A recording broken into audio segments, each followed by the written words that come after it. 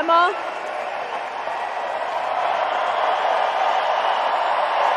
The crowd loves you too.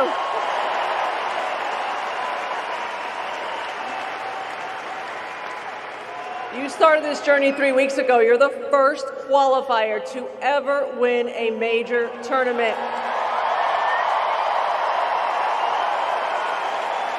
How did you do it? First of all, I really want to congratulate Leylah and her team on an incredible fortnight. I mean, she's played some incredible tennis and beaten some of the top players in the world, so it was an incredibly difficult match, but I thought the level was extremely high, and I hope that we play each other in many more tournaments and hopefully finals.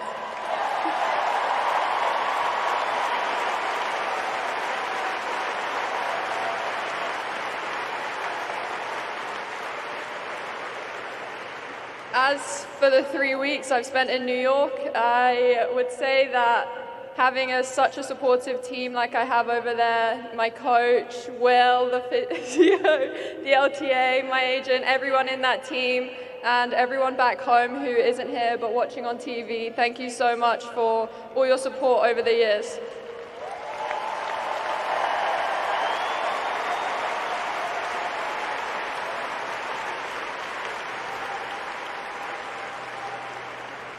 And most of all, I would say thank you to everyone here in New York. Thank you all for making me feel so at home from my first qualifying match all the way to the final. I've loved playing in front of you, and you've really spurred me on in some very difficult moments, and I hope that me and Leylah put on a good performance today.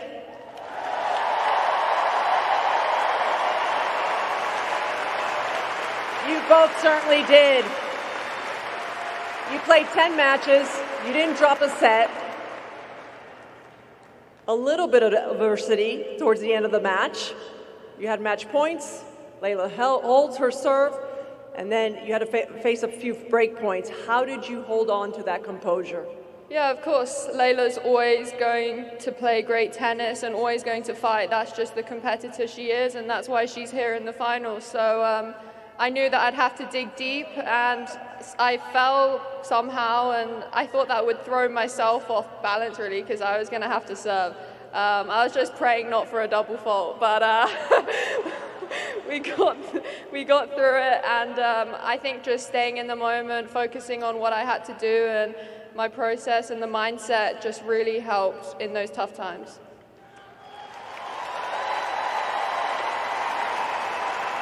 Emma, this is the youngest final we've had since 1999.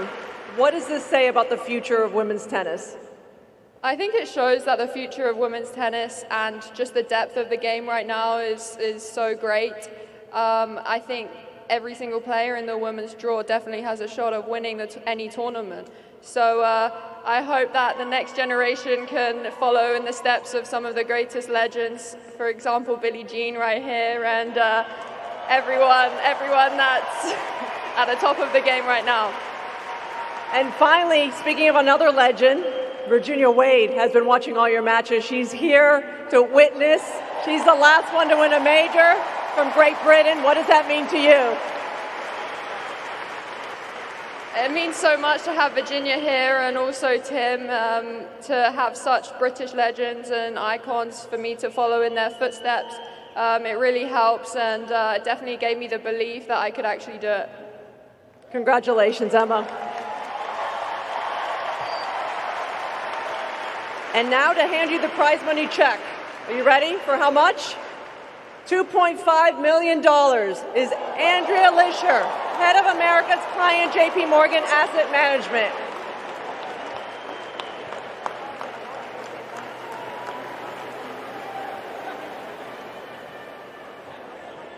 And now, Emma, the great Billie Jean King will present you with your champion trophy.